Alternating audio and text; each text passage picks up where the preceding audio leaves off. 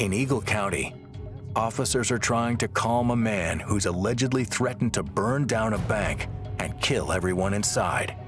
Just have a seat on the talk to your head. Why don't you just blow my trigger? Come on, that's all. Isn't that what you guys are here for, right?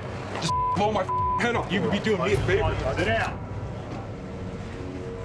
Just relax, bud. You want to hurt yourself today? No, I do not. Okay. I'm not suicidal. I'm a Luciferian. It feels safe in 666, 100%. I hate God. I'm the devil reincarnated. I want you to know that. You're talking to the devil. Deputies detain the man for his and their safety. Where you get to the right for the disorderly? Yeah, we have minimum of disorderly, definitely harassment. I think we might have terrorist threats out. All right, partner, Beetle PD determined that you are under arrest for disorderly conduct. Okay? All right. Sounds good. I'll let the jail know. They'll, that should be no problem, him holding them. All right, bye. Just notified the jail. We're good.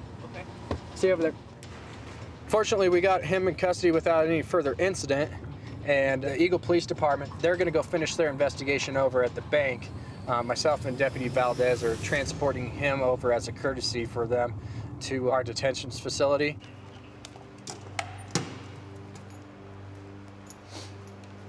Just relax, man. Okay. That's not going to happen. No, I will. That's not going to happen. I hate country. All right. These deputies are going to help escort you in, okay?